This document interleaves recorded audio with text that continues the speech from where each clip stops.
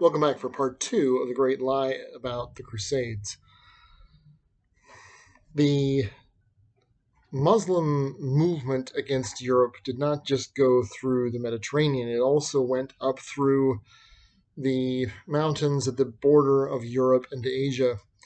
At the time, that part of Asia was controlled by the Hungarians and the Polish, who, having already had to deal with the Huns and the Mongols, would also, at a later date, have to deal with the Ottoman Turks.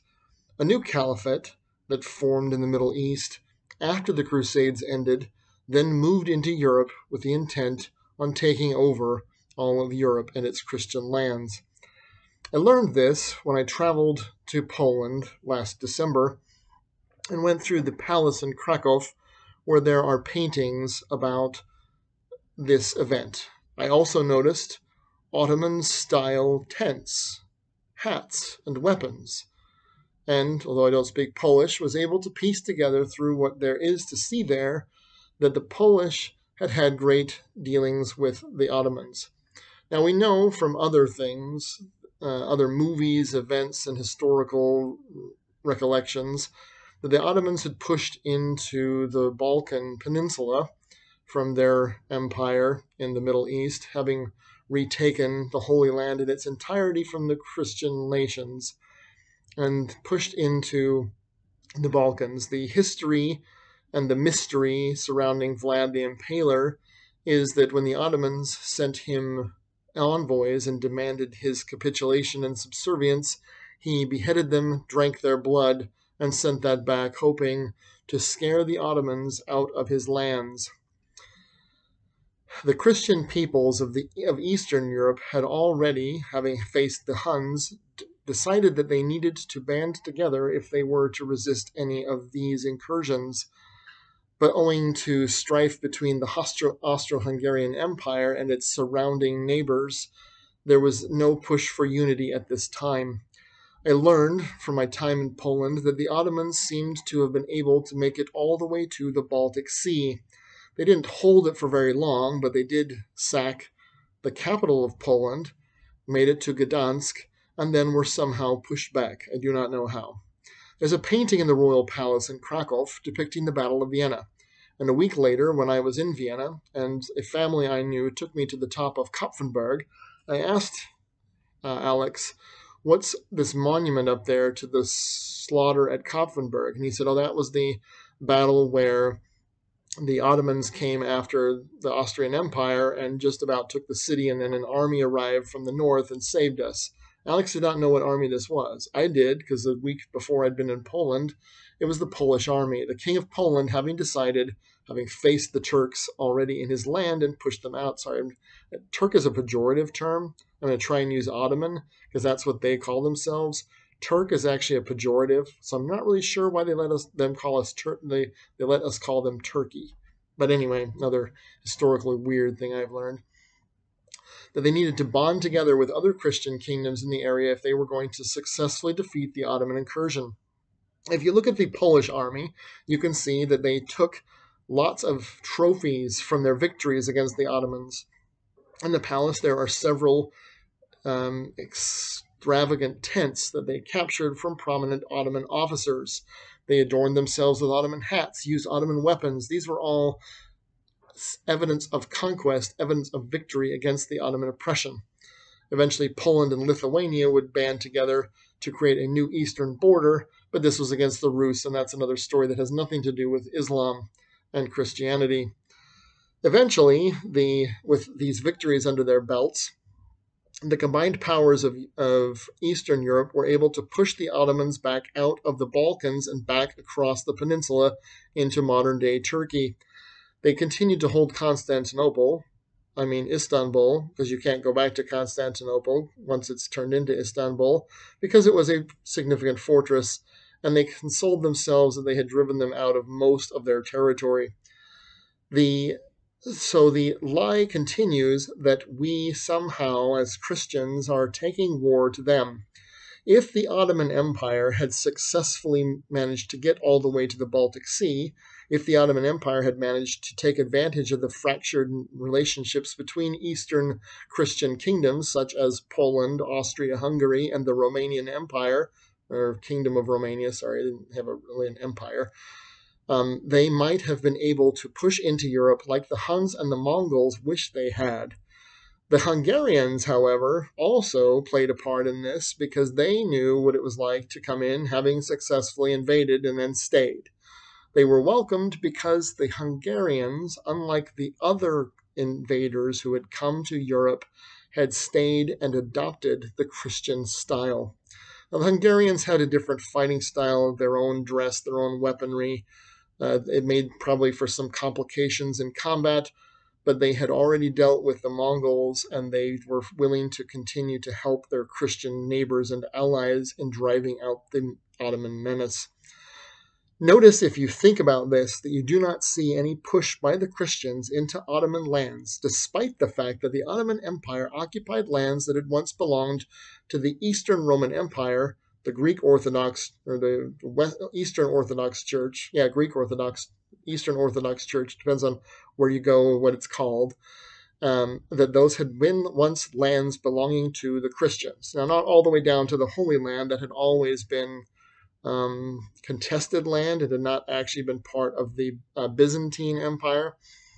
But when the Byzantines collapsed, the Ottomans laid claim to everything, even though it had once been Christian lands.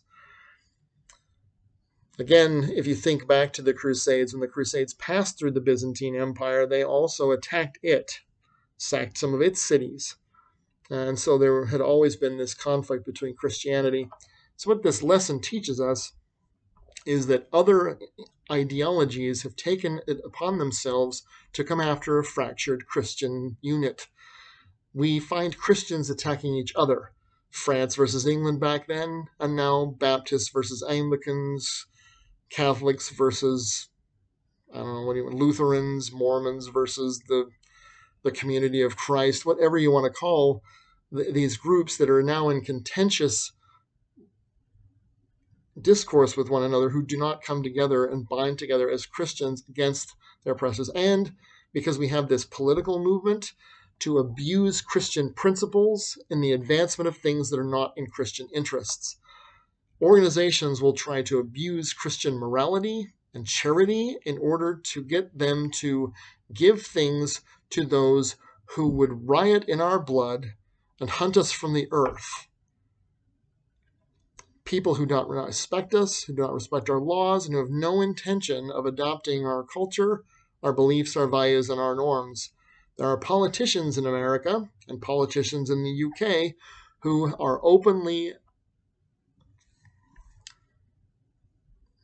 who are openly agitating against Christian beliefs and Christian peoples, who are secretly or openly at war with the ideals that made Western society what it is, and who are attempting to use Christian principles to ensconce and establish their laws known as Sharia law. Now, there are some things in Sharia I agree with, but most of Sharia is an oppressive and tyrannical way of living, not unlike what you see if you read the Old Testament, which is expressly contrary to Christianity, which is trying to live the higher, holier way brought by Christ that did away with the law of Moses and the law of Sharia. So, again, we have this big lie that somehow the Christian European powers have been invading and interfering with the Muslim lands. Fast forward to World War I. By this time, the European powers have earned, once again, their reputation, not because they initiated it, but because in response to that, and to the fall, and weakening of the Ottoman Empire, have now established colonies in the region. In World War I, there were movements, again, not religious, to engage individuals there on the behalf of the powers in World War I. Enter Lawrence of Arabia, for example, who went to Arabia and tried to stir up the Arabs against the Ottomans to weaken them against the British. Again, not a religious thing, because the Arabs share a religion with their Ottoman overlords. Funny, huh? Colonel Lawrence manages to raise an Arab army on the promise of loot, again, not about religion, that then weakens the Ottoman position and helps Britain to gain dominance in World War I. Thus, the Ottoman Empire comes to its zenith and collapses in upon itself. In World War II, again, not about religion, but about power and money, the Axis powers court the Muslim powers of the Middle East, in order to create some sort of world hegemony, not based on religion, but based on a political ideology. With those attempts from World War I and World War II abolished, now we see a reversion of the Muslim world to world conquest under the auspice of their religious beliefs rather than geopolitical ones. In doing this, they use Christianity against itself to abuse and strong-arm Christians into doing things that are not in their best interest, that are serving the Muslim interest. There have been many lies told about the relationship between Christianity and Islam. Perhaps the biggest problem with both of these is that many of the proponents and the adherents of both of these religions have never taken the time to read the books on which their religions are predicated. Many Christians don't know the Bible. Most Muslims don't probably know the Quran. And I know most Muslims don't read our book, and we don't read theirs. Partially because it's hard to find a reliable translation in a language that we speak, since those are not books that are popularly translated between the Latin derivatives of Europe and the Arabic derivatives of the Middle East. And so it becomes very difficult to understand one another and to come to terms with what have become now religious dissensions and differences between two of the most strong-willed religious movements on the face of the earth today. The lie, however, continues to be told that we are somehow the oppressors. The invasion of Iraq, the occupation of Afghanistan, the assistance of Israel, all of which is used to justify Arabic retaliation and violence on the auspice that they're just trying to get back at us for the things that we did to them. The problem, again, that we see is that parents are teaching their children to hate other people, an offense that I did not give, given by people no longer alive to be offended. I do not know anyone anymore. I have no family, and I didn't even when they were alive, who was involved in the war in Europe. I do not know anyone, nor am I related to anyone, as far as I know, involved in any of the Crusades. And so this hatred between them and me is completely and utterly illegitimate.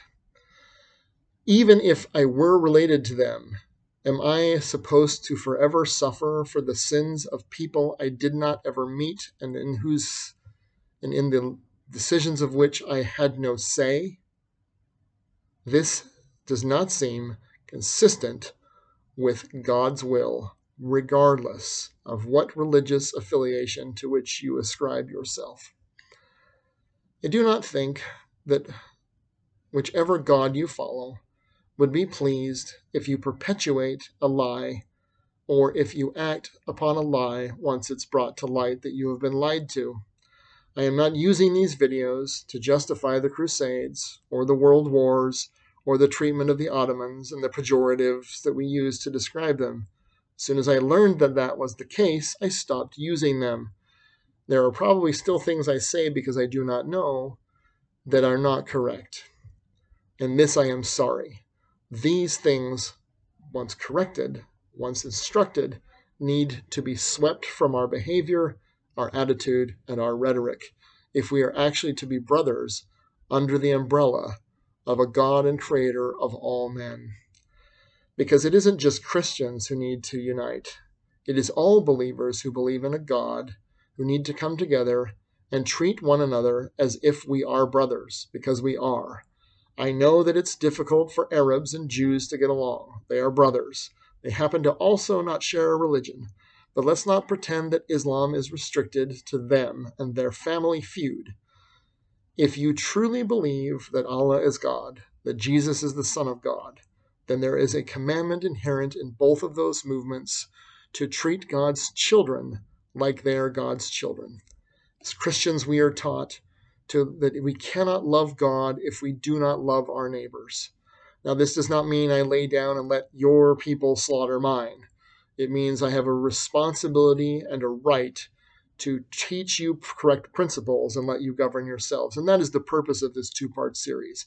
There are things I have only recently learned that have put to light the lies I was taught and the lies that are continually propagated by our politicians for some sort of probably fiduciary advancement.